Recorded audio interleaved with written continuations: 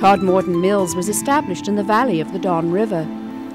It was very lushly forested, and there were many, many animals. The river itself was a significant source of food and of water power for the early settlers, as it was for the Mississauga Indians, who were still here into the 1830s.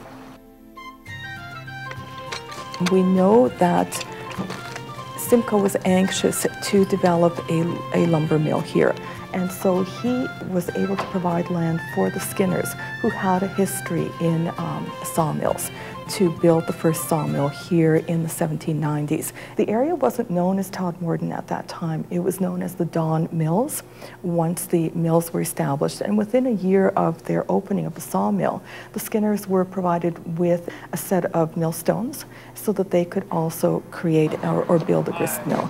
Open! Simcoe decided to put down roots. He set up a fort, called the settlement York, and made it his capital.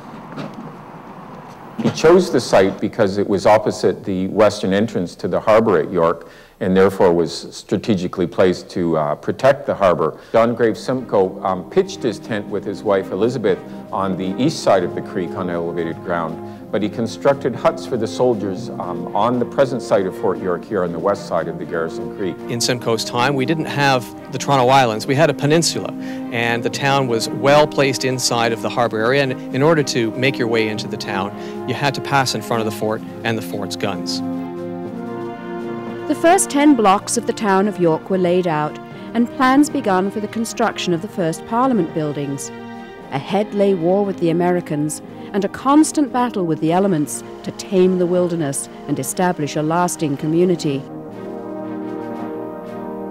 The two founding sort of institutions of the city still exist, or still the founding of the military protection of the harbor and the thing that they were protecting, which was the capital as symbolized by the Parliament buildings themselves. Those original Parliament buildings didn't survive the War of 1812. The Americans burned them down. But archaeologists have made some interesting discoveries. We did find a stone foundation of what we believe to be probably the South Parliament building, and we found a portion of a floor with tiles and a drain feature, and we found charred floor joists, and we found charred brick, and so we certainly knew that this had been a fire and that this floor had burned.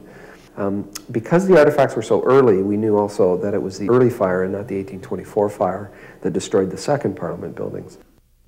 The site was covered in to protect the artifacts, and a report written on the dig encouraging the government to acquire the property.